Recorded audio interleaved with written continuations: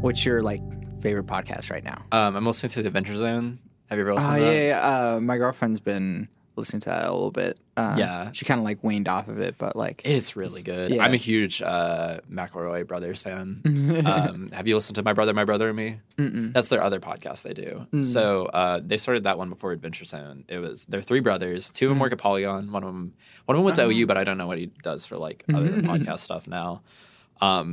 And they started like a self-help podcast, but it's not really self-help. Like they'll answer like Yahoo questions and stuff like that. Nice. Yeah, so it's very comedy podcast. But they Sure. started playing D&D with their dad.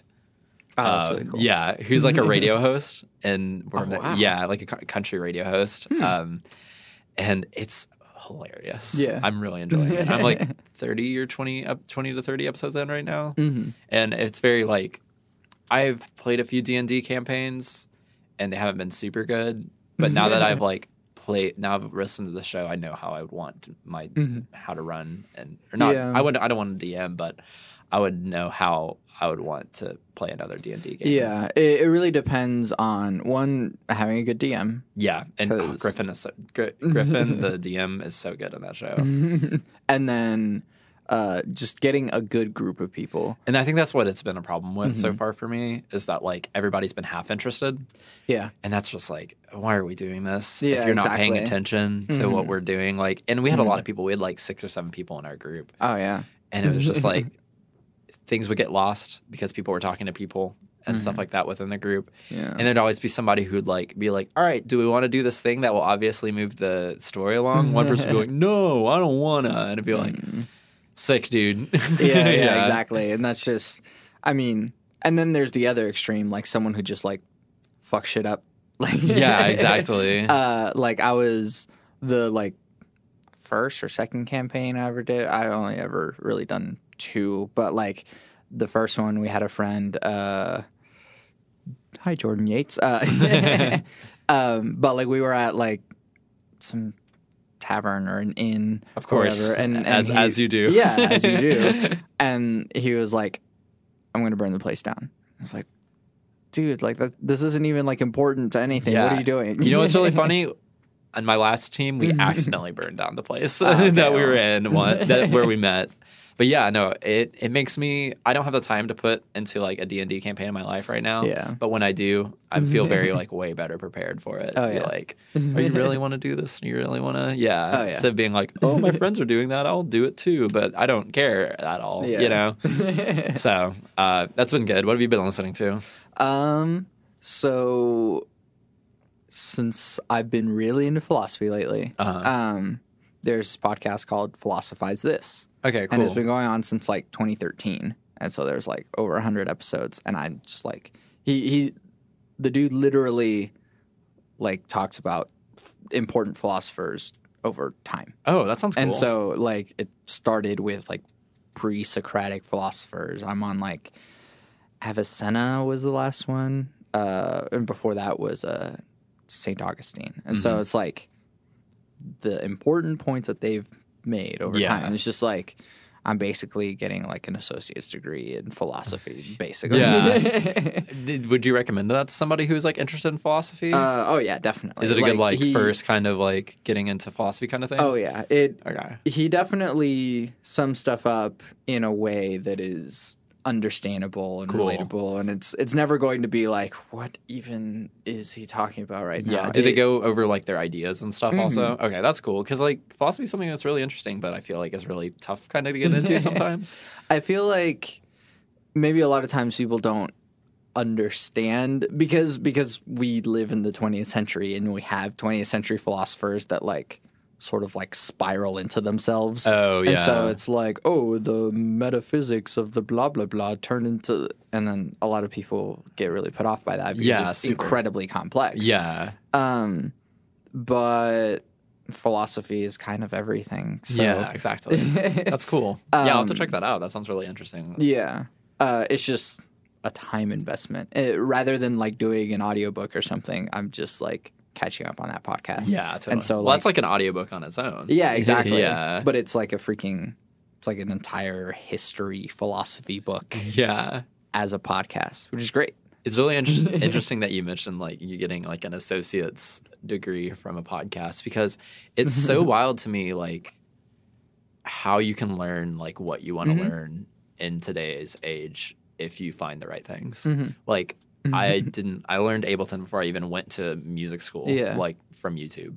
And I was talking to my friend Adrian like the other day, and we were just talking, like we were talking about how like it's really sick that they're learning Blender, the 3D imaging render app, and they're learning it all on YouTube. And and I was just like, that's so wild that you're just learning it on YouTube. Yeah, you know, and that's so cool. Like it's so cool that we live in a time where we can just learn that stuff. If like you're like, oh, I want to learn how to play piano, there's a whole YouTube playlist of learning piano, or I want to learn how to sing. You know, it's so cool to me. Yeah, and I mean, like a lot of the schools that are teaching this stuff also use that. And so it's like, we're spending a lot of money to like come to school, and then it's like, we're going to show you a YouTube video. And it's like, I could have done this for free anyway. Yeah, I totally agree with that. There's sometimes I've been in a class and they've played and they're like, all right, you've come to class and we're going to watch a YouTube video or we're going to watch a movie. It's like, do I really? Yeah. I think the biggest thing for me are classes that are like, read this book and that's the class. And I'm like, sick. I love reading. But like, did I have to pay like $1,000 to like read a book? Yeah, I could have done that at home. You know, yeah, exactly. Yeah. I could have bought this book, but then especially with classes that you have to take, it sucks. And that's the thing that sucks about like college is like things are gonna like that are always gonna be there, and it's just like really hard to like, how can I put this? Push your way through those frustrating moments to see the good in college. Because like a year ago, I was really close to dropping out of college. Like I was in a really bad rut, and I was like couldn't see the light at the end of the tunnel. Yeah. Now I'm great because I'm like, one semester left. Let's do this. You know, bring it on. I mean, but I was just in classes that weren't really interesting me because I had to take them, and I was just like, dang, like. Why I forgot where I was getting at, but like it's just really interesting to me that like sometimes college is like feels that way. It's like I have to get through this bull crap that I don't like to feel the good to learn the things I really want to learn. Yeah. So I mean, I feel like at this point, and this isn't like to, I guess, question anyone who is majoring in like one of those fields, but like at this point, it might be more prudent to get your degree basically off of YouTube or like do a podcast instead of like instead of getting like a philosophy degree or something. I think the things that are valuable about degrees and going to college in person is like connections. And I know like people are like, oh, I'm going to music school, I'm going to make connections. But I mean like actually like having a one-on-one relationship with your professor. Like my relationship with like Kevin and Dustin is way like means a lot more to me than like listening to a guy on YouTube. And you know, like, and like, is that like worth the money? Some people yes, some people no. But also I've thought about this a lot, and I've asked myself, like, okay, I've been through 5 years of college now, or I'll be at 5 years at the end of next semester, and I'll have my degree. Do I regret going to college? And my answer would be no. Yeah. Because I've learned so much, and it's made me the person that I am today, and I feel so prepared to do things I want to do now. Yeah. And I found out about a career choice that I wanted to do because I went to college, but is it right for everybody? No, you know, definitely not. Like financially, and like some people just can't learn that way, and that's totally real. And I know people. Do you have the thing sometimes where you're in college and you're like, man, all my friends that didn't go to college are kicking ass right now, and I'm like, sometimes I wish I didn't go to college, but then I remember like, oh, I'm gonna kick so much more ass when I get out of college because I went to college. It's kind of weird though because we live in a time where that is becoming increasingly less true, to where it's like, oh, my friends that didn't go to college are having a really hard fucking time because everything sucks. Yeah. I think it's weird because like my musical friends that didn't go to college are just doing music stuff, and that's why I'm like, oh, you're killing it.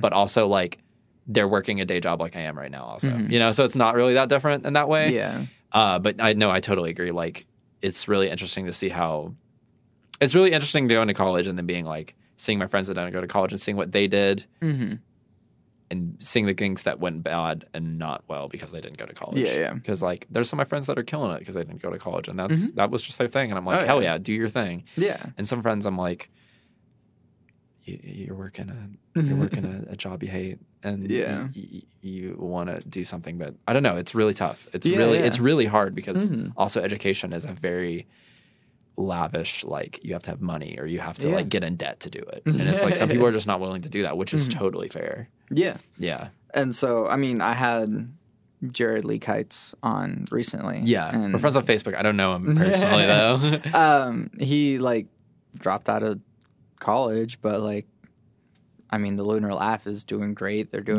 they got awesome gigs. Their albums are awesome, and so you don't have to go to college. Not at all. Yeah, and it all counts about your situation. Being being honest with yourself and being like, do I really want to deal with the bullshit for the good? Yeah. But I'm really thankful that I did. And I mean, like, I feel it's just like we were talking about earlier. Like, it's just so wild to think about the person that I was when I decided I'm going to go to ACM. Yeah. And the person I am now. Yeah.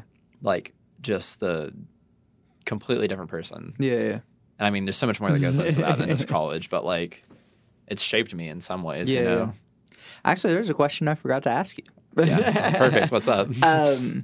Why music and not like a real job? I just like music way too much. I'm too much of a music nerd. Yeah. I wanted to be a music journalist for 2 years. I went to journalism school, and then I was like, wait, I'm not being honest with myself, and I want to make the music, not write about it. Yeah. It's very like, it's been my life for so long. And that's wild to think about, actually. It's just like, I've been into music, and it's been my thing. And I think, well, not my thing, but a thing I like for so long. And it's just really interesting to me. It's still fun. It's still cool. It still makes me pumped. And I think that's what's really cool about it. Yeah, exactly. And I had a family that raised me on music and stuff like that. So that was the groundwork for it. Yeah. But it does get like scary for the parents, at least. 'Cause they're my parents did not want me to go to music school. Yeah. My mom, I love my mom. I love her to death. She is one of the best people, one of the most amazing people in my life. Did not want me to go to music school. Yeah. My dad was like, oh yeah, follow your dreams, whatever. But and I get it. It's scary. It's scary being like, ooh, you're getting an art degree. I don't know about that. Or go back to journalism school. But like, she just wants me to get a bachelor's, and every time I see her, she's just like, my baby's getting a bachelor's. I'm so proud. Yeah. I mean, it depends on the standard too, because like my parents kind of the same way too. They're like, at least get a degree. Yeah, like, exactly. That's exactly where my mom's at too. They're like, if you have a degree in something, that will help way more than you think. Yeah, exactly. Yeah. But still, it's like, doing music. Like, is there a thing to do in that? Yeah. Is there money to be made? Well, same thing can be said about every other job right now. Right. Yeah. And I think if you're putting money into something like that, you might as well do something you like. Yeah.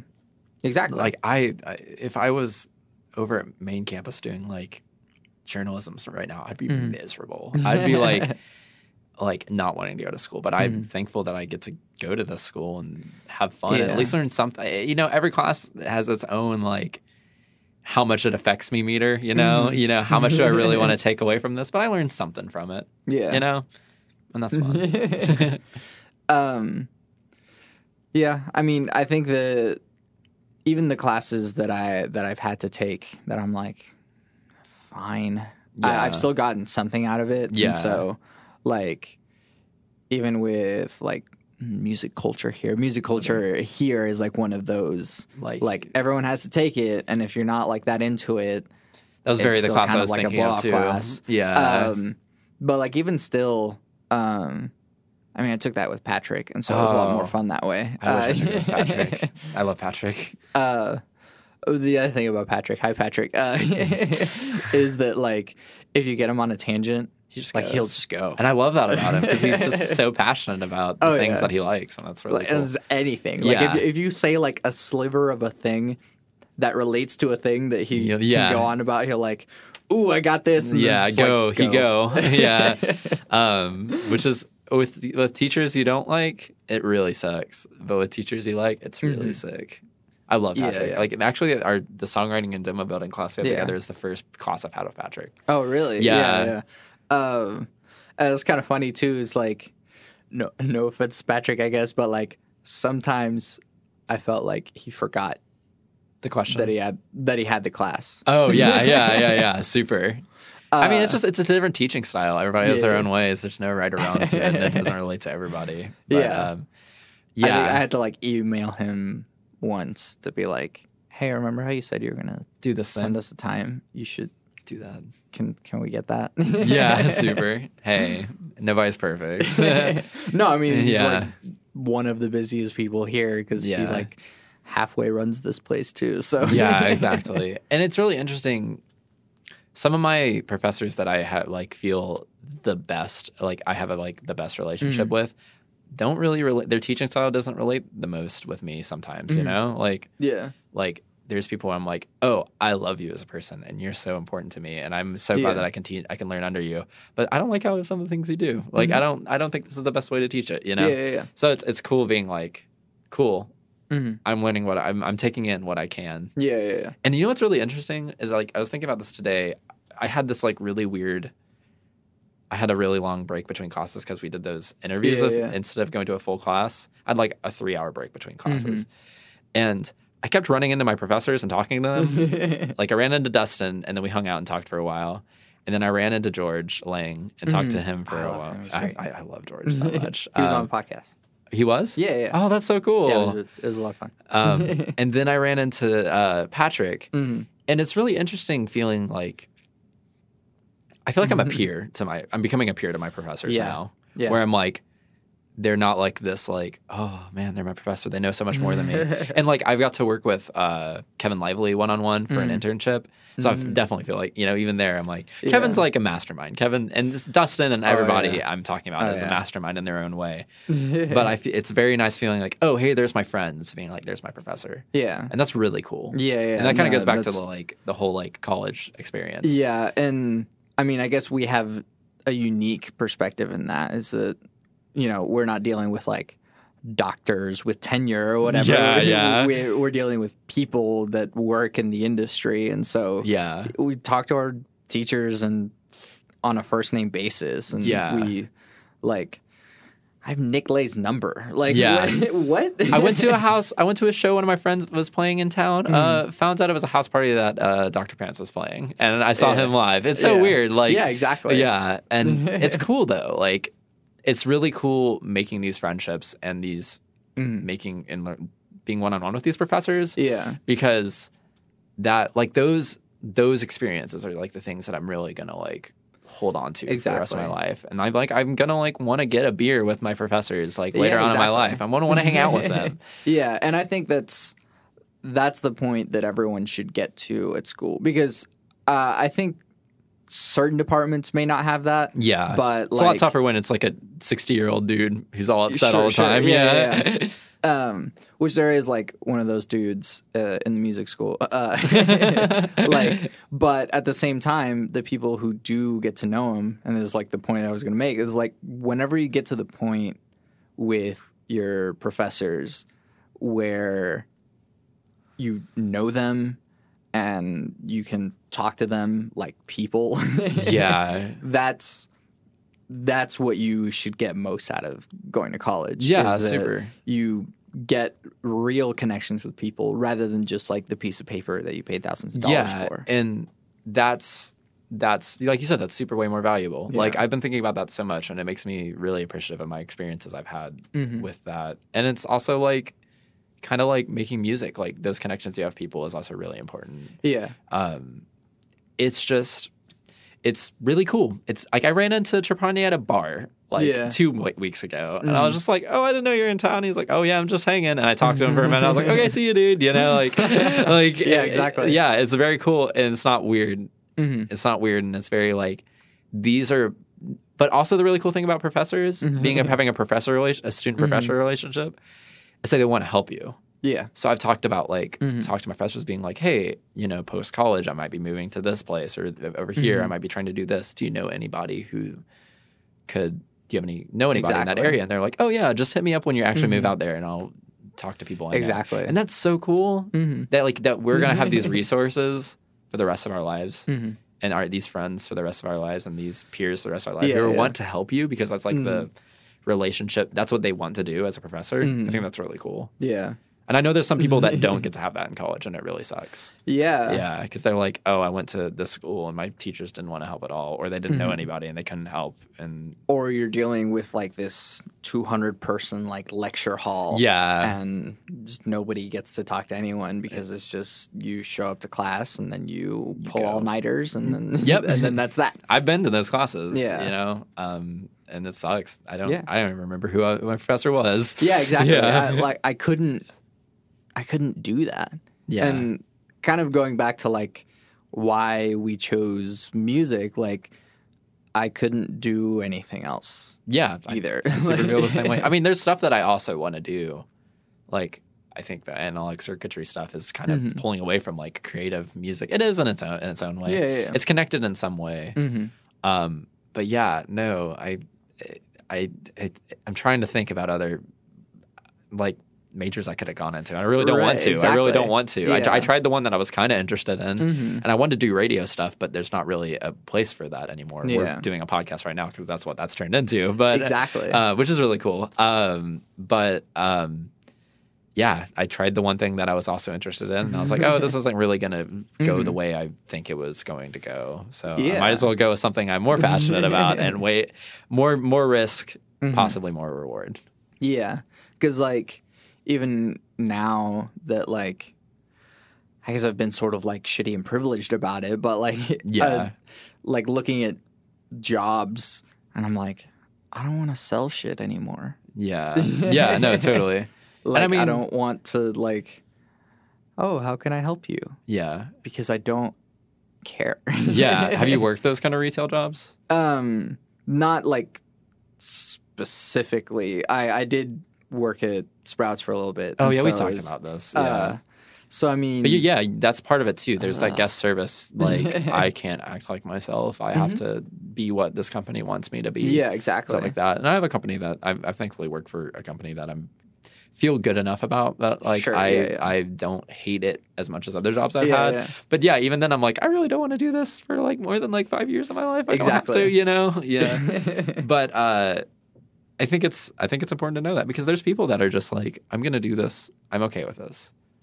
There's people that put their priorities on other things in their life, and that's totally real. But I think you and I have that in common where we're just like, wow, I can't. I can, but I can only do it for so long, Yeah. But it's a lot. It's super weird. Going on to that tangent, like it's super weird working a retail job.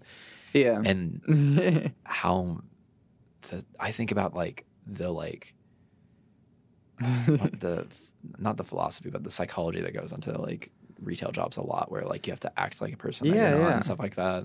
And it's weird to me, and I don't know how it is for like people who have done this, but like one of my managers, and I'm like friends with him. Yeah. He's a really cool dude, but like one of my managers from Sprouts, like he like didn't go to college. He just like worked there for a long time and then just kind of like moved up in the ranks and just like that's just what he does. Which if they're happy, more power to them, you know? Right. But like he's like a really big gamer. Yeah. And like he like has been really into Overwatch or whatever. And it's like I don't understand. Like I'm weird, I guess, and I don't understand how. Yeah, no, I super get that. Like I have friends, and this isn't a dig at this mentality. It's just something I don't relate to. I have friends that are very like, I'm going to go work my day job and I'm going to go drink and I'm going to party and that's it. Yeah. And then there's more to them, obviously, than that. That's very like, but like, they're like, oh, what do you like to do? Oh, I like working this job and I like partying. Yeah. Which is like, cool. That's what you like to do. But like, I look at it and I'm like, I don't relate to that at all. I don't want to do that. I just feel very. It's really weird because it's like I don't think that what they're doing is any less valuable than what I'm doing. Right. Like because they're living their life and they're doing what they want to do with their life. But it's very just like, whoa. That's wild. I don't relate to that at all. And it's super weird seeing that on a regular. Like, my friends will be like, I'll work like one night and they'll be like, oh, do you want to go out drinking or you go to a bar? And I'll be like, sometimes I'll be like, yeah, sure, I'll go out tonight. And then the next day they'll be like, do you want to go to a bar? Do you want to go out drinking? And I'm like, whoa. Did that last night. Yeah, like, we just did that last night. And it's just kind of wild to me. I'm like, dang.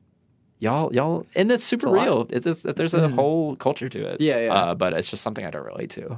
Yeah. I'm also like I was telling you, I don't drink coffee. I don't drink. I drink very minimally. Like I didn't drink till I was 21 because of like past family. No, that's a part of it, but also like that is super a part of it, and that kind of goes with that like religion conversation we had. But also addiction in my family is like a super thing, and I was like, I don't want to drink this till I feel like I'm ready, and I haven't. I mean, like, I haven't smoked any drugs in my life. I'm not like anti, stuff. But I'm like either. But I haven't, and it's just like it's not my thing. Yeah, it's not my thing. Exactly. It's just like I've seen it. I know what's going on there. More power to you if you can do that. But like, I do want to try. That's totally real, and that's how I was with drinking. And now I'm like, I could have a drink every once in a while. I like the social aspect to it. Exactly. And that's cool. But I don't like I've gotten like drunk maybe like once in my life and I fucking hated it. Yeah. I fucking hated it so much. I was like, I don't know what's going on right now. I'm having a bad time. And I was like, I'm not doing this again. So Yeah, I was talking to a friend recently who stopped drinking, but like he got blackout drunk. Oh God, that sounds and terrible. like the next day he like was asking people, what did I do? Oh yeah, super. Yeah. No, I have friends like that. And they were like, do you want the short story or the long version? Like, what? And it's just wild. It's wild that our culture like is like, oh yeah, drinking's totally cool. Like that could be a thing that's totally fine, even though like it ruins relationships and destroys people. Like, oh, it's cool. Like it's totally fine. It's so weird that they like has a culture behind it. And I get it. Like I know people who work in that industry, but it's just weird to me. I guess as somebody who doesn't drink regularly. And I think there's cool, like I've had drinks that taste great. And I'm like, this is sick. Yeah. I don't like beer that much. It tastes like butt to me. And I'm like, people are like, oh no, taste this beer. It tastes like this, and this. And I taste it. I'm like, this, it's like kind of like a coffee with you. I'm like, nope. Yeah. I don't have the palate for this. Like I get it. Like I understand. I totally get why you like this. Yeah. And I've had sips of alcohol too, where people are like, "Oh, are you sure?" And it's like, I'm good. I still don't like it. Yeah, exactly. And I think being aware of that's good.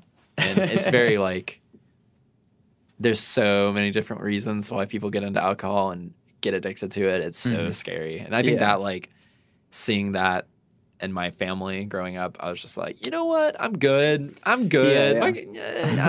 just not, Yeah. And so and then people around here like get arrested for possessing like a gram of weed. Yeah. And it's like, so wild. And then like you're in California and people are smoking weed on the streets. Yeah. It's so weird. Yeah. It's so, and like the whole culture behind that is even more problematic, lack of a better word, but like, yeah, like here's a bunch of people who can smoke weed, and here's a black person that's in jail for 5 years because they had like 1 ounce on them, you know? And like, it doesn't make sense in my brain. Like it doesn't make sense why this should exist. And that kind of goes with like the religion thing we're talking about, where people are like, weed is bad and it's bad for Christianity, but I am going to get blackout drunk and that's okay. Well, like it's just one of those things in our culture where people like just, I don't know, double think. Yeah, totally. And I get it. I get where it comes from, but like, come on, dude, like, you think like some dude who has some weed on him should go to jail for 5 years. And if it's usually POC people, a POC person should go to jail for 5 years, and then a white person without weed should that's racism. But like a POC person with a little bit of weed on them should go to jail for 5 years. But like some dude who got blackout drunk and like was like hurt somebody. It's like, it happens. That's just no, alcohol. That's alcohol. You can't hold your liquor, I guess. Yeah. You know, it's like maybe there's something wrong here with. And I mean, everybody knows that, but it's just really hard. It's really weird thinking about it. Yeah. And I mean, there's like lots of instances in culture of like double think like that. And I mean, I was born in Venezuela, and I came here the day I turned 6, and so I basically grown up here. Yeah, but totally. I still have like a slight amount of separation to where at least I've been able to like take a step back and go like, why? Yeah. And I'm sure like you're still connected with your family from Venezuela, right? Not really. Okay. Like, I'm sure Venezuela culture still seeps its way into your life in some ways. Yes. Yeah. But like the way people are, so like one real big cultural thing is with family. So in Hispanic culture, one, like kids stay with their parents until they don't. Yeah.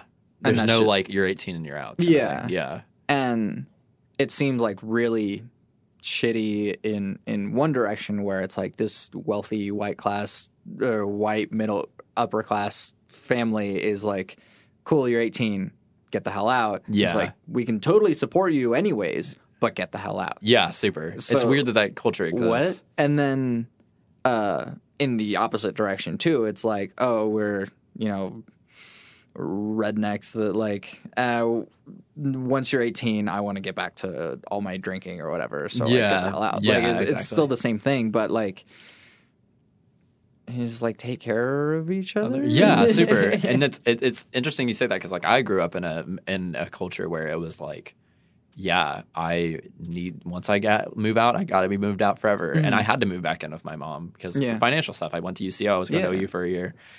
And it was weird. It was weird for me because I had to like face those things, those kind of cultural like views. Yeah. And I'm probably going to have to move in with my mom before I move out of state a little bit. Yeah. Yeah. And I'm going to have to face it again. But also like, those are bullshit. Yeah, exactly. It's like, oh no, like you. I'm saving money. Am I less of an adult because I have to like move back in with my parents? Like, no. Your mom loves you and she'll take care of you. Yeah, it counts. It counts. I mean, there's obviously situations where people are outstaying their welcome. Yes. Yeah, and that's super real in its own thing. But like when your parents like, cool, you need to save some money for a bit before you do move across the United States. Yeah, totally. Move back in. Like, yeah.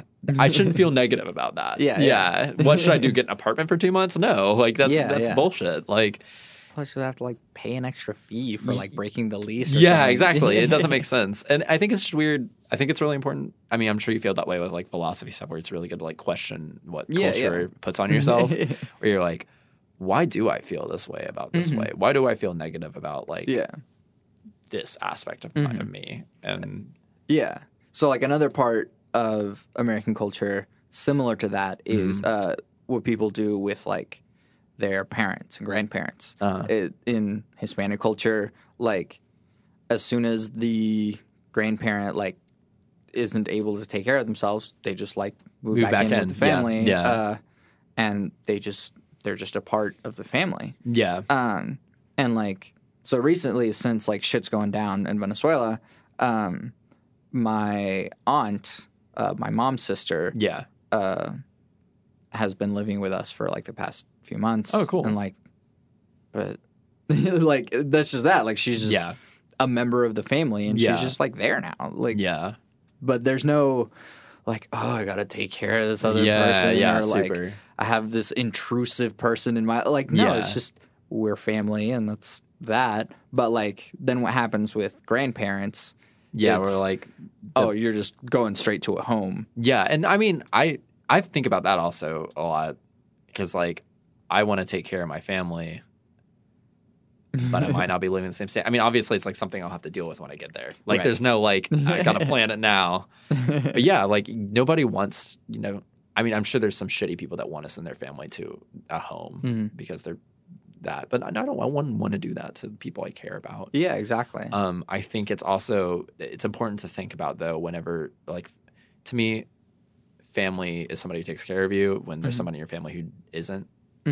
reciprocating that feeling. Yeah. Because, like, just because they're family doesn't mean, oh, they're always family and that's just how it is. And, like, you always got to love them. Right. No. Like, if somebody's hurting you and being yeah, get the hell out. Yeah, you shouldn't. Yeah, exactly. So I think it's levels of that. And I agree with you. That's a really interesting difference between cultures. And, like, like, I don't want to do that to my mom.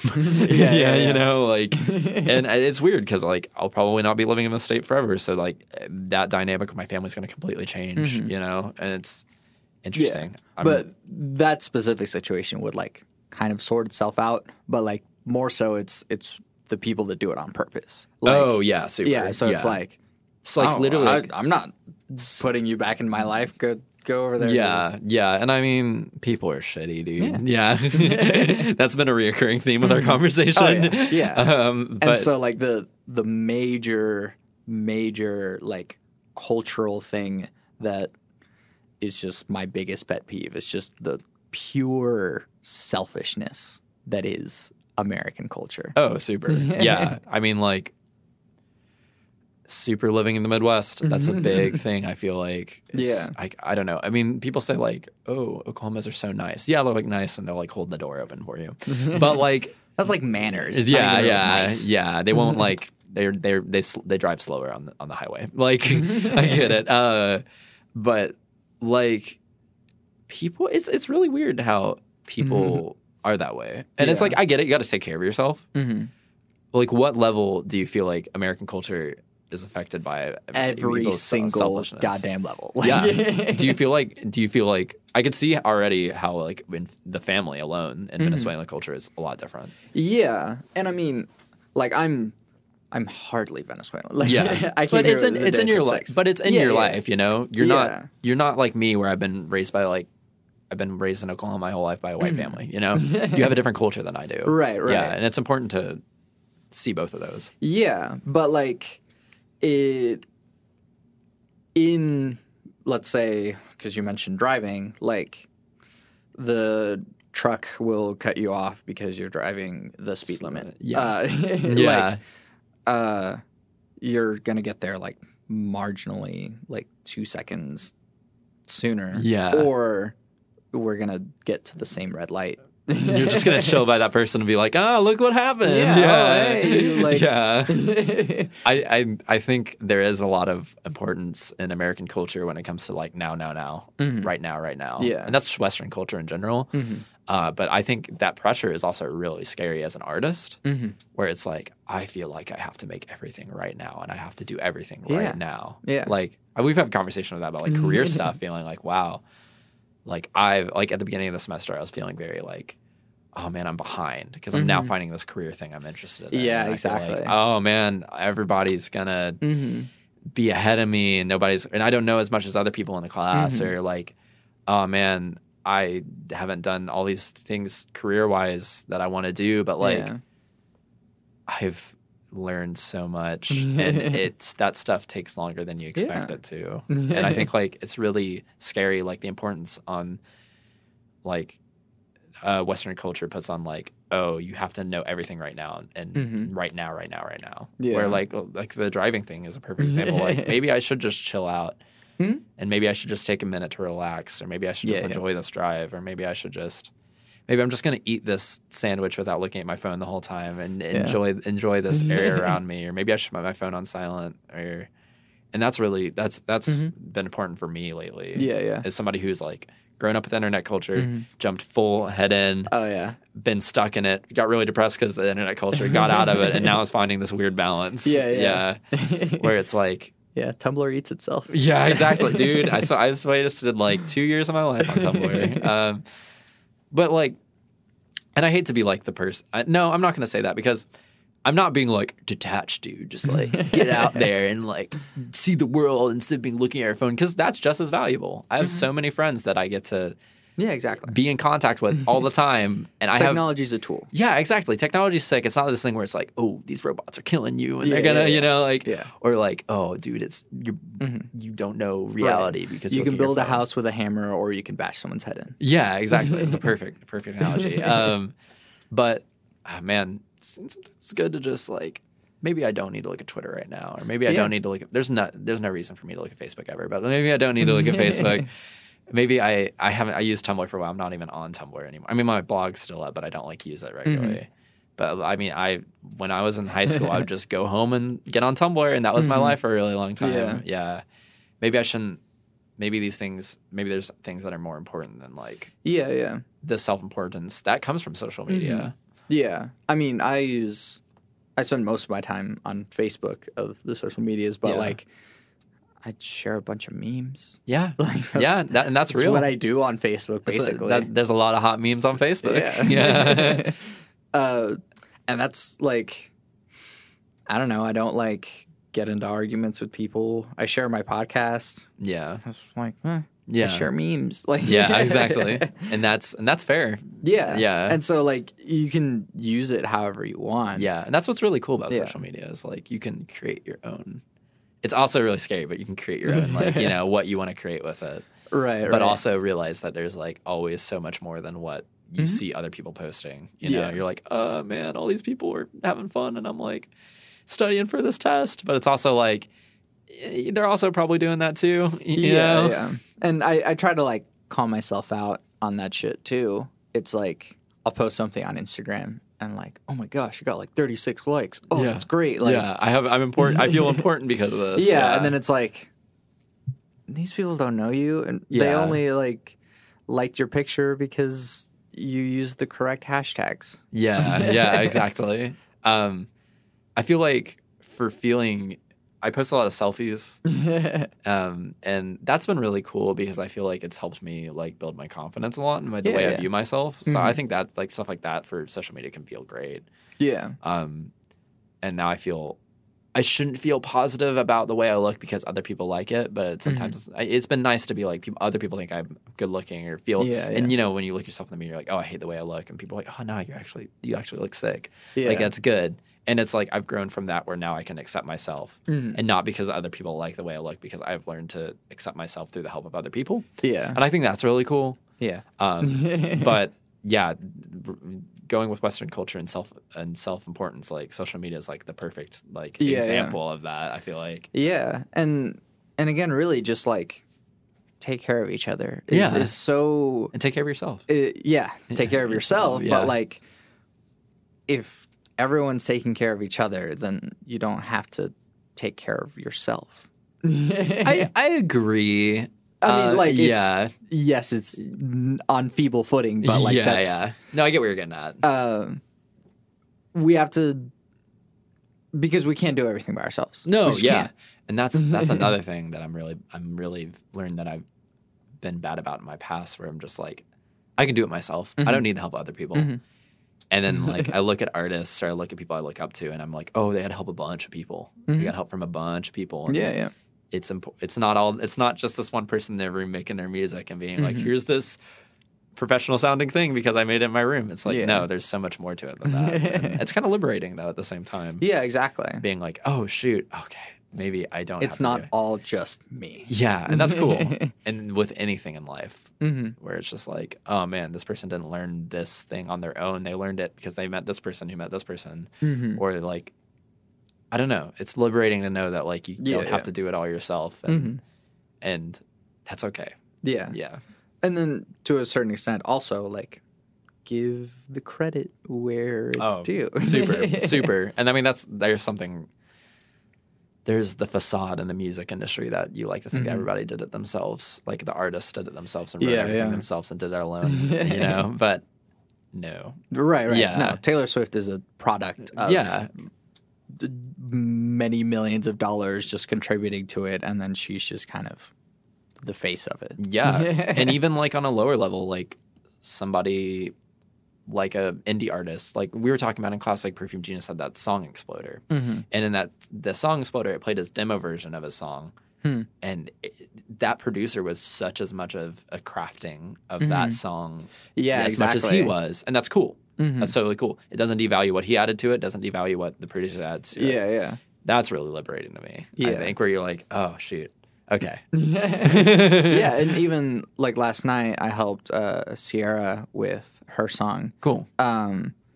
And like I was making creative decisions. Yeah. And, like, I'm not taking credit for this song. Like, Yeah. it's not my song. Yeah. But, like, I helped, and, like, I kept asking her, like, cool, did this help? Like, are you happy with, like, what I contributed? She's like, oh, yeah, definitely. So, Yeah. like, taking care of each other, but, like, yeah, that goes with it. yeah. Yeah, collaborating and We're creating. not alone. Exactly. You're not alone. There's also aliens. Oh, No, yeah. Ancient Aliens meme where the guy has his hands up. Yeah. But, and then the other thing is, like, money. Oh, yeah. the root of... Yeah. Oh, wait, were you going to go... No, yeah, like, it basically is the root of all my problems. Like, yeah, super. I'm incredibly happy. Like, Yeah. I'm happiest now than I've ever been in my life. Actually, no, either through, like, philosophy or whatever Yeah. it is, but, like, money is the bane of my existence. No, and it's really cool that you mentioned that because, like, I am in a way better place than I was, like, 2 years ago. Mm-hmm. And it's so wild feeling that way. Do you have that thing where you're like... We'll get to the money thing, but, like, do you ever have, like, a moment where you're like... Do you, like, evaluate, like, how you felt in the past and how you feel now, and you're like, dang, I'm really appreciative? Oh, yeah. Definitely. Yeah. Like, there are times when I'll look back and I'm like, who's that guy? Yeah, super. Yeah. So, I mean, like, even... So, recently, Sable and I had our 8-year anniversary. Oh, yeah, I saw. Congratulations. And so, thank you. I was an entirely different person Yeah. when we first started. Yeah. And, like, 2 years in, 4 years Of in, course. whatever. Like, just entirely different person. And so was she. Yeah. But if y'all grew together and that makes y'all are healthy together, that's super cool. Yeah.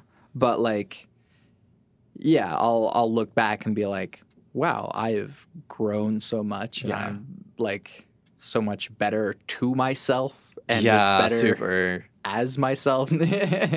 And the thing that's always weird to me is, like, man, the things that are important to me 2 years ago are not important to me now. Mm-hmm. Like, I'm like, I just want to, like, there's things where I'm like, super superficial things that were important to me 2 years ago. Kind of going with that whole, like, social media thing. Yeah. They're important to me then, and I'm like, now I'm just like, oh, whatever. Yeah, like, I know what I'm doing here, and I feel comfortable with myself, and I know my path, and that's really cool. Yeah. Like, maturing's cool is what I'm trying to get at, but, like, yeah, it's really nice feeling that. I think that's, like, been really good lately, being like, whoa, my life's in a way better place than it was Exactly. a year ago. And it's hard to sometimes to think that way when you're frustrated, when you're like, why is this going on, but, like, at the same time, you're like, oh, shoot. Man, a year ago was so much more. It was so much tougher. Like 2 years ago, it was so much more tougher. But going with the money thing, yeah, money's the same way with me. Like, if money wasn't a thing that I had to worry about, I'd be killing it right now. Yeah, I'd just be like going, you know. Yeah, and but I gotta work, you know. Yeah, and it's just like it really, especially lately because of the economy being what it is and not being allowed to live. Yeah, super. Like, if you're poor, Yeah. you don't get to. Yeah, sorry. You're not rich. Sorry, dude. Yeah. Just we deserve more money. Totally. Yeah. No. Yeah. It's fucking tough to live in America right now if you're poor. And middle class is tough too. Yeah. And it fucking sucks. And it pisses me off beyond all beliefs that, like, get into politics, that, like, these rich assholes, like, are like with the tax bill, like, are like, yeah, totally. This is what these are the tax brackets that should be in place now, and these are not fucked up at all. Yeah, and they, like, you're just so out of tune with how actually the world is. Yeah, it's fucking wild. Yeah, I was looking at, like, James Langford's Twitter, and he was like, oh, like, so glad that we got to help, like, middle class families with, like, passing this bill, and it's, are you fucking serious, dude? No, like, yeah, you're completely missing the point. Yeah. And, like, I know people who know him personally, who, like, go to church with him or have, like, gone to, like, Falls Creek with him, and so, Man, you're missing the point. Right? It's like, how do you be a real person in the world and, like, also, again, double think, like, just, yeah, there were some terrible things in this thing, and I know, Yeah. But I have to keep this public face about like, oh, look, 130 economists approve this bill. And like, yeah, but like 1,000 of them hate it. yeah, well, sure, 1,000 of them hate it. And like a lot of the people on that list like aren't real. Really? Yeah. That's wild. Damn. Like one person didn't know that their name was on that list. Oh, another that person, sucks. Like I hate that. Another person like didn't exist. Another person was like dead. Oh my goodness. I don't know, dude. When I saw that they had like photocopied it and not only did they do drawings on the side, like writing on the side of it, because they were trying to get it done at that specific time because they know that's the only fucking way it would get passed is by completely fucking over everybody else. Yeah. And it was photocopied and some of that stuff was like cut off. Did you see that photo? No, I didn't. Okay, there's like one part, there's like a few pages where like they wrote, like they have the type notes in the middle for the bill, and then they wrote some shit on the side, just adding it.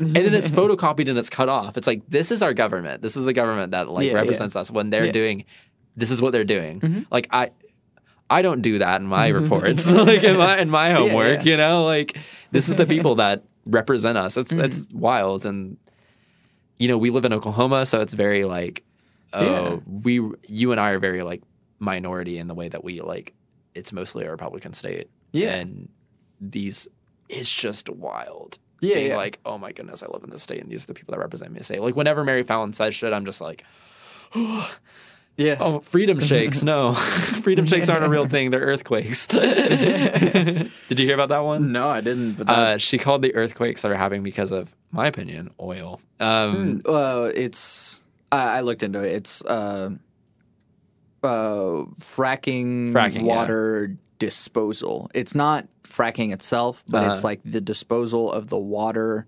that they're just like, they have these wells that are above ground and they just have all this like shitty, dirty water that they used when fracking. And so they're like disposing of the water by just like injecting it into the ground. Oh, that sucks. And so like by injecting it into the ground, it's moving shit underground. That's some Final Fantasy 7 shit. Yeah. And I have a lot of, me and my sibling always make comparisons to the Devon building to the building in Final Fantasy 7, but that's a whole other conversation. Sable calls it the Eye of Sauron. That's hilarious. But yeah, so she was talking about the earthquakes and she called them freedom shakes. Yeah. That's some like 1940s propaganda Yeah, shit. I know, right? And that's 2000, like, I think that was last year, 2016 when she said that. It's exhausting. Yeah. It's exhausting thinking about these things that are happening and how terrible everything is. And it has been before. It's not like, oh, now it's all terrible. Yeah. There's been terrible shit happening all across the world and in our country constantly. Yeah. But it's really exhausting reading about it all the time. Yeah. But it's good. We're supposed to. That's when your own. I mean, it's the only way it's going to stop is by getting people talking about it and stuff like that, you know? Yeah. And when your own president says journalism is like, your journalists are like making fake news. Yeah. As a journalist major for 2 years, that just pisses me off. Yeah. Well, I mean, we are a joke at this point. Super. Like, I'm sure the rest of the well, I mean, there's stuff going on like Brexit and other parts of the U.S. or the parts of the world that are just as shitty. Yeah. And like Putin is also questionable and also North Korea. But yeah, we voted for Trump.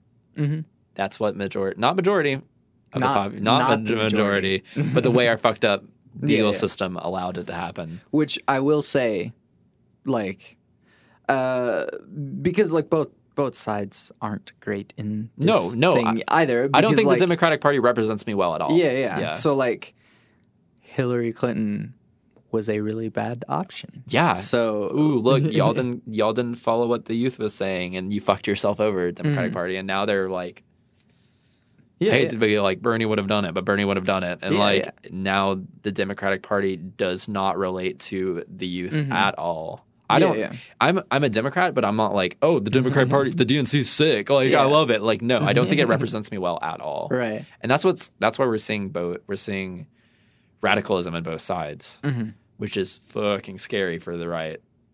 for me at least, my opinion, that like Nazis and all those kind of people are pretty radical. And I mean, there's radical parts of the left that I also disagree with. Yeah. I'm not like, oh, radical left is all good, but like, damn, dude, radical right fucking sucks. Yeah. Well, we kind of talked about this earlier, but like, let's just go on to it.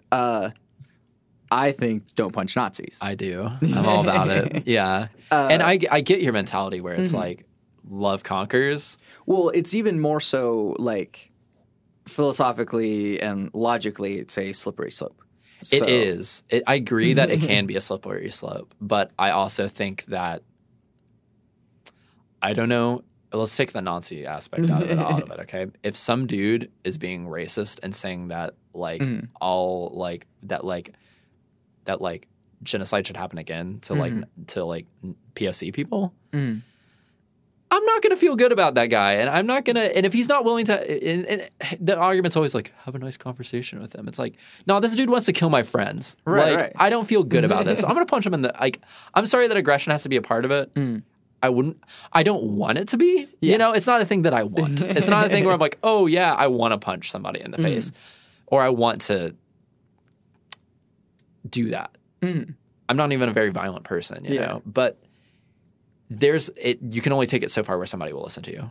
Sure. Yeah. But I think like, again, just the slippery slope is there. So, if it's okay to punch someone, who else is it okay to punch? That just reminds me of the anti-gay like conversation where it's like the gay get married, then who else is going to get married? Like, what do you mean by who else is going to get punched? Well, I mean, so okay, like Nazis are okay to punch. Yeah. Okay, but what about just a white supremacist? Okay. KKK. Okay, punch them. Okay. Yeah. What about someone who's just like kind of racist? Pretty racist. No, yeah. I'm going gradually here. Like pretty racist. Yeah. But then like I think once you're getting to that point, and it's getting blurry. No, I get that. I totally get that. I don't think our culture today would cause something like that because I feel like the most people who are like, I'm going to punch some Nazis. You're discrediting how actually like intelligent they are and the way that they're like they're aware of situations that it's okay and stuff like that. Because like, I'm not trying to cause violence to every person that if somebody's not willing to have a conversation and it's just like, I'm one to kill all like POC people and I want whites like nationalism in Oklahoma or in America. Right. Like, dude, you're not gonna have a conversation with me. I'm gonna punch you in the fucking face. Like, I'm willing to like, I don't know, like, it's very like, would you rather see those people getting into power? And no, we don't have to because that's the opposite. It's like I'm not saying like let them go. No, I get you're saying. Like, I get it's just don't punch them because that's assault. Yeah, but also like I see that as getting as what's the dude that got punched in the face who was like the white nationalist? Richard Spencer. Yeah, that when he got punched in the face. That is very liberating to the people of that, to people who are anti that. Yeah. So that like this dude can get fucking punched in the face and like we're out here being anti him. No, I know. Like he earned his face punching. Yeah, but, like, exactly. What level is it assault. Okay? Yeah, and that's fine that it's assault. And if the government wants to be like, okay, cool, then you're going to jail. Look at why this is happening. No, I know. Yeah. Like it. But that's the thing is that you have to, one, like work within a realistic means. Yeah. And so, like if you go around punching every single Nazi, like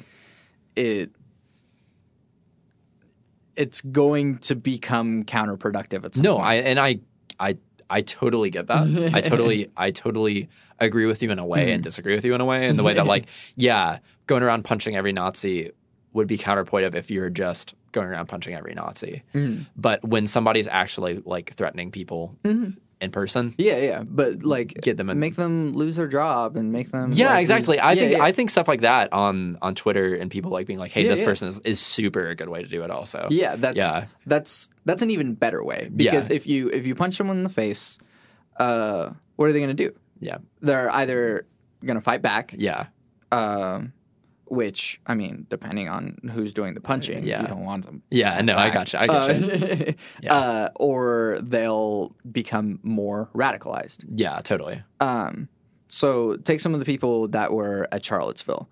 Not all of them were like complete fucking Nazis. But let's say someone was there and they were like in a wishy-washy position. They didn't really expect that it was going to be this bad, but they're not like that against it. If they show up to a thing and they're like, I think that, maybe something is bad and I'm confused, but like I feel strongly about this. And then someone goes up and punches you in the face. They're going to be like, go, whoa, oh, okay, I'm on this side. Fuck all black people then. No, I totally I get that. I think that it counts on the situation a lot. I don't think it's like I think it really just counts on like what level that person's at. Because I fuck anybody who's that way. Fuck anybody who's even like moderately racist, where they're like I'm just not willing to. I'm not willing. I think there's levels of it. And I think by you saying like it's a slippery slope, yes, but I think that's like I think a lot of people are a lot smarter than that. That people represent the group that I'm a part of. And I think people like Richard Spencer should get fucking punched in the face because they're on a platform. And Richard Spencer, there are better systematic ways of destroying the man. I was super cool with him getting punched though. But I agree with you that the social media way is a really good way. That's where I've seen a lot more happening. It's more effective. Yeah, it's more effective, but also I'm down to punch him. That's my mentality. And I get your argument. I get your argument of the slippery slope. I think it's undermined some things.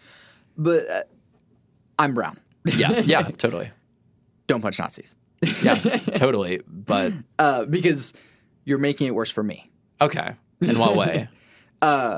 In the same way that like if someone who's on the edge, if it's creating more Nazis, it's becoming worse for me. Gotcha. If it causes people to assemble and sort of systematically try and fuck me over because they have more power as well. I get that. It's like, oh, look, all brown people are being violent. They're punching Nazis. Okay, well, we're going to systematically fuck these people over. No, I totally get that mentality. And then you have like people who are like actually in power who apparently sympathize with if David Duke is supporting you. Why are you? Slow down there, buddy. But no, I get where you're getting at. That's totally real. That's totally real. If more people start assaulting people in that way, then they will systematically fuck people over who are not on that either. I agree with that. I agree, and I could see how that would fuck you over. I think I'm cool with punching Nazis when, and I'm not like, I don't want like every response to it to be that, because that's not like you said. It's not like productive. The ways of like social media of like putting people's faces and contacting their employers and being like, hey, this person is really terrible, and them losing their job is way more productive. I think whenever there is somebody threatening you in front of your face, that being racist to you, I think you have the right to want to physically assault them if they're being like, yeah, you should die. I'm not saying that like let's punch every person in just for the sake of punching people, but I'm saying when you're put in a situation, I'm cool with it. But I'm doing that in the way that like I see that you're being reasonable about it. I'm not saying like I'm doing it in a way that like wouldn't end up in the way that's fucking you over is what I'm saying. I hope you can understand that. Right. And then the other part is that like the left is eating itself. Oh, super. Yeah. I mean, I think like I said, doesn't represent me at all. Well, not even just like Democrats, but like the far left that is going like, you are not progressive enough. I said don't punch Nazis, so I'm a Nazi sympathizer, and so the left can like, you know, take a quote out of this podcast, and I go, whenever I say don't punch Nazis, they can also take out that quote where I said fuck all black people. Okay, yeah. I can And like destroy me.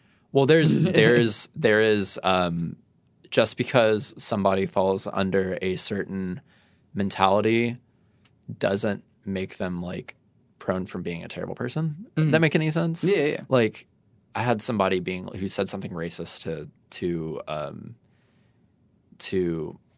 some guy was being like, "You're racist" to someone I knew, and they're like, "But I'm dating a POC person, so I can't be racist." It's like, no, That's not how it works. That's not how it works at all. And it's like just because you're liberal and you're extreme, that doesn't mean that you can still not fuck up and make shitty decisions. Yeah. Like that doesn't mean that you're like, oh, I'm so liberal that it means like everything I say is right and that's how it is. Like it's just as problematic.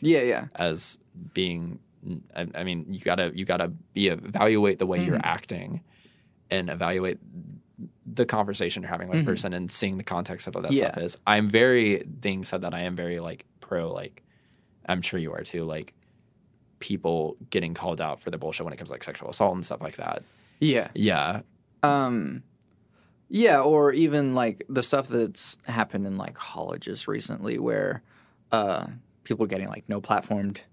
I don't know anything about that. So like if a public speaker who has said some negative things, or even just like I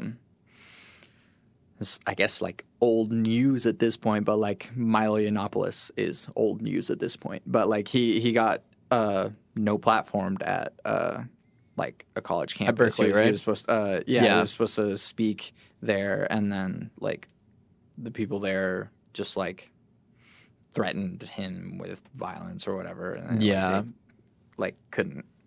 But I also don't think that dude should have gotten a platform in the first place. Sure. Yeah. But then it also happened with like Richard Dawkins, who like Richard Dawkins is like good for thinking. Like, I get what you're saying. And so the left going like, hey, he doesn't like Islam. Get him. It's no, like Richard Dawkins is on your side. Like I think that's a really hard thing to balance, is like you can like things that shitty people do. There's like things like art. There's art. I mean, like I love the Smiths, but I don't agree with Morrissey being like, oh yeah, all that. You shouldn't feel bad. You shouldn't accuse those people of rape. That was something he was like recently talking about. Yeah, it's like the whole like Hollywood stuff. It's really, and that's something I don't know what the answer is to. Where it's like, and that's something I deal with a lot. I think about a lot. Is like I can like the art that somebody creates, but also disagree with them, and that's just something that I don't know the answer to, and that's something that I'm just currently thinking about a lot lately. It's kind of like him is a perfect example where it's like this guy has pushed science forward so much, but also he's said some shitty shit about religion. I don't know specific. Like he doesn't say shitty things about Muslims. He says shitty things about Islam. Gotcha. I mean, I say shitty things about all religion. I'm an atheist. So fuck all religion. But exactly. No, I get it. I don't know. I haven't looked into that, so I don't know enough about the situation to comment on it. But like the left is eating itself. Oh, and I mean, they're alienating the people who they should be supporting. Like Sam Harris as well, or Majid Nawaz. These are people who like are public like thinkers who have been damaged by the left and gotten like threats, like death threats, because they have a more nuanced view that doesn't quite include all of the things that the left dictates is correct or progressive. there is going to be extremes on both sides, and you don't have to relate to all of them, you know? Yeah, right. Like I wouldn't say I'm any kind of way right at all. I mean, I don't agree with everything that people on the left do. Yeah. You know, like, and that's what's kind of so polarizing about like being in America right now is like we do have a lot of people that there's extremes on both sides. Yeah. I agree with a lot of the extremes of one side and the other. It doesn't mean I agree with everything that that side does, you know? Yeah. But I agree with you where it's like, dang, there's a lot of extremes and like there's a lot of people doing a lot of shitty shit on both sides. Yeah. And I mean, like, I agree more with like what people are doing on the left, but there's going to be bad people on all sides. I mean, the perfect example is like Democratic people coming out as for sexual assault. Yeah, yeah. Can't be like, oh, this never happens in the left. Like, no, it does. Yeah. It does. Just because you have a different political view doesn't mean you're going to be there's not going to be any kind of sexual assault or anything like that. Yeah. You gotta, I don't know, being aware of being like, maybe I don't relate to different ideas of within this like one group is it's kind of weird because I feel like growing up I've always been like one or the other, and now in like the political climate, I am pretty extreme with a lot of my thought processes. Not in like not like that extreme where I'm like trying to hurt people or stuff like that, but like I don't know, I don't put up with a lot of bullshit is what I'm trying to get at. Right. Yeah, which is like totally my mentality with a lot of stuff. Yeah. And that's good. Yeah, like, yeah. It's good to not put up with bullshit. Yeah. But it's bad to like cause more bullshit. Actively, cause more bullshit. Yeah, and conversations like this are really important for that kind of stuff because you can be in a place where like you're like I'm left and like I have this mentality and that's my mentality and it's just as it's good to have conversations about it is what I'm trying to get at. Yeah. I think the final thought on that, and then we're gonna wrap it up, is that don't like define yourself from the box. Yeah, super. I mean, with everything in life, where being like, terms help people in some ways, and like that's what I'm mostly thinking, like gender stuff and sexuality stuff, and that's super cool. And if that helps you, totally. But like, you don't have to be one thing. Yeah, you don't have to. You don't have to be okay with this, and this. Like, you don't have to be like, okay, this is the box I'm within. Like, you can take aspects. Not in a political. I'm saying this. I don't relate it with like politicalness because I'm not. I literally can't think of one thing I agree with. Right, but like, you don't have to be. You don't have to be as extreme as everybody. If they're taking it in a way that you feel like is negative, you know, like you can stand for the things you believe in and be like, yeah, hell yeah, I'm for this thing. But just because somebody is going like one like deeper into like extremity, you don't have to do that. Yeah. And I think you kind of even more on like the like gender stuff is that like the way that you put it on like Facebook whenever you were like, hey, I'm like non-binary and I'd like to be referred to as they and them, and if you don't, like, that's fine too. Like, I really appreciate that you were like, you know, like, it's okay if people make mistakes, but like, this is what I prefer. Yeah. And like, that's the best way to do it. Rather than go like, if you don't do this, then we're gonna have a problem and blah blah. Like, I get that mentality also though, because it can be very hurting to people. You won't really understand that mentality unless you have gender dysphoria, I think, where like it actually hurts to be masculinity pushed on yourself.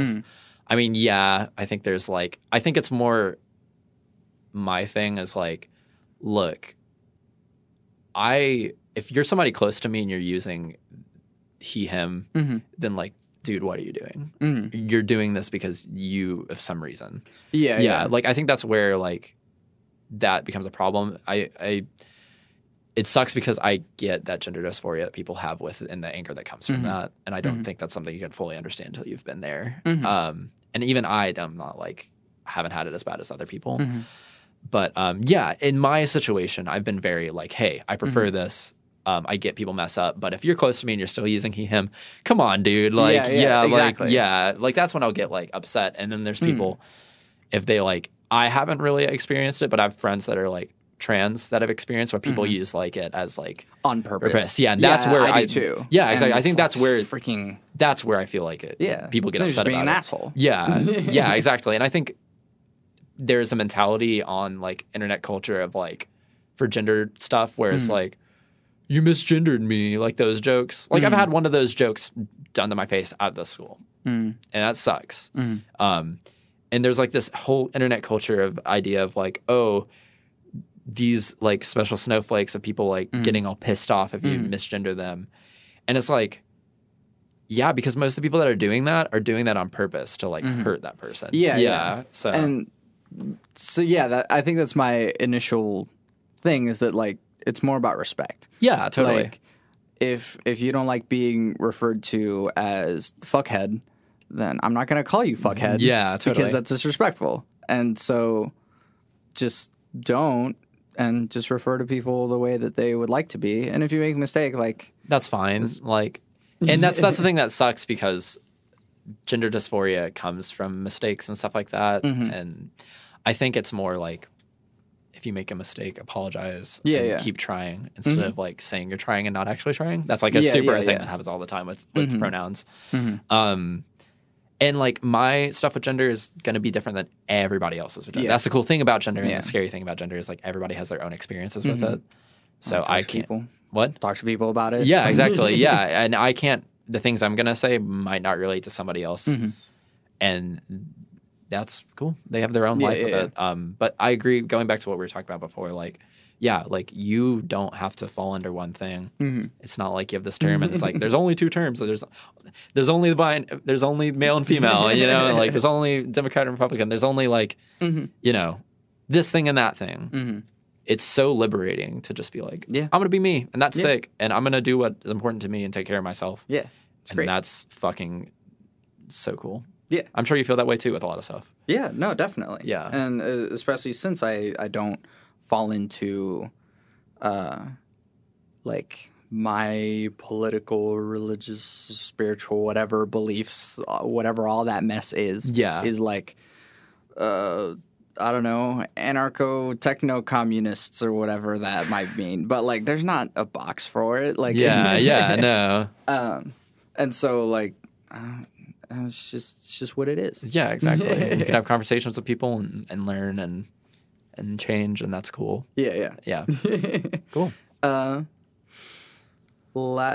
question that I usually try to ask at the end of the second one is, but it kind of turns into something long, but let's try to like keep it short-ish. What's something that you've been listening to, watching, or playing cool that you want other people to know about? I'll give a shout outs to the McElroy brothers again for their podcasts. My brother and me and Adventure Zone are hilarious and super fun to watch or listen to.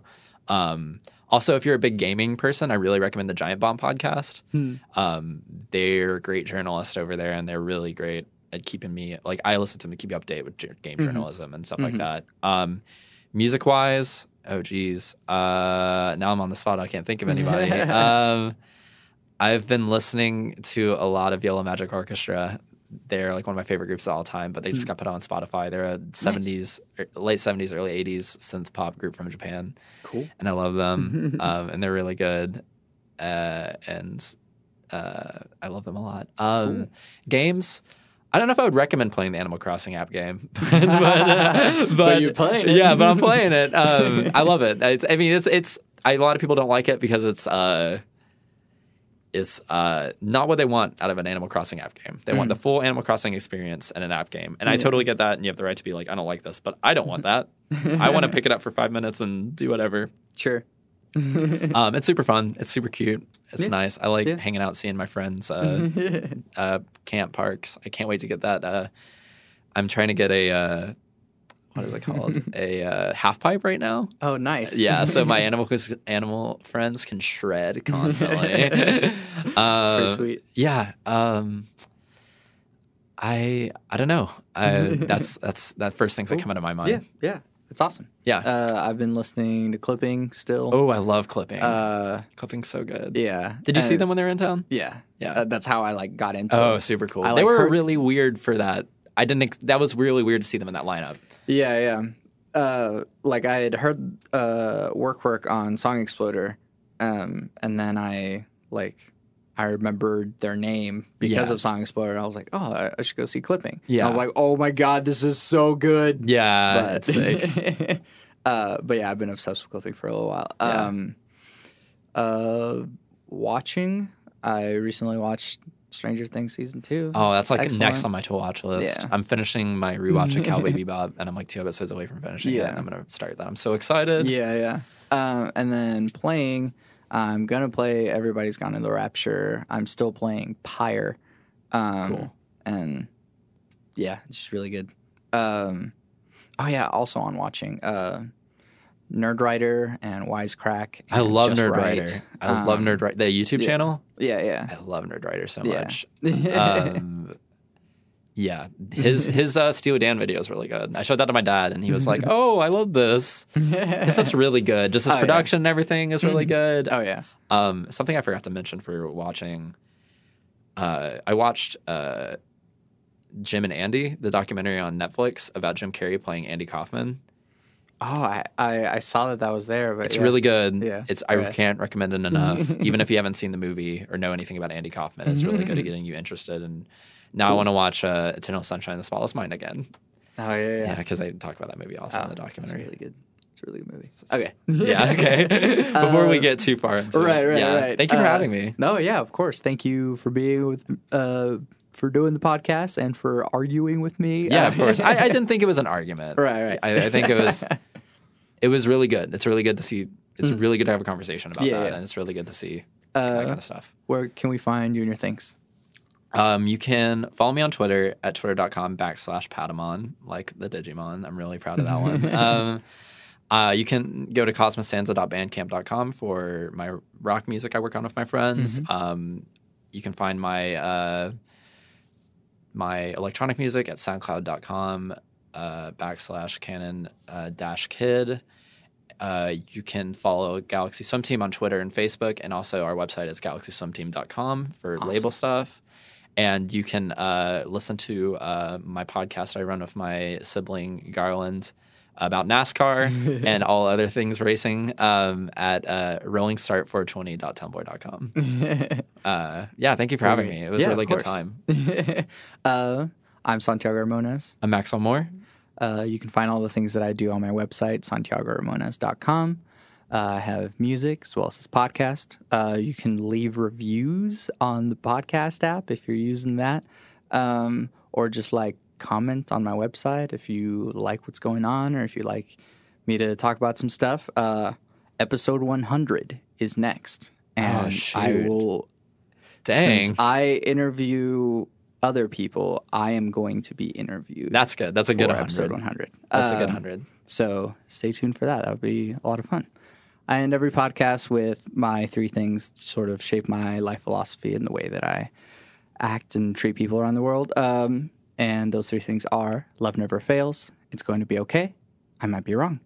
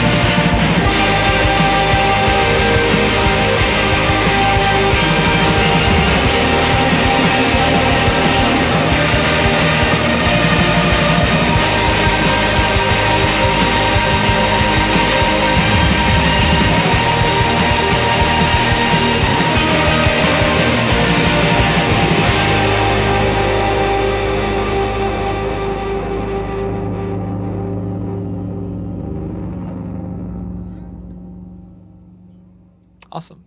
That was so much fun. Yeah. Yeah, Thank it was- you. Yeah, of course. That was good. It was a great conversation.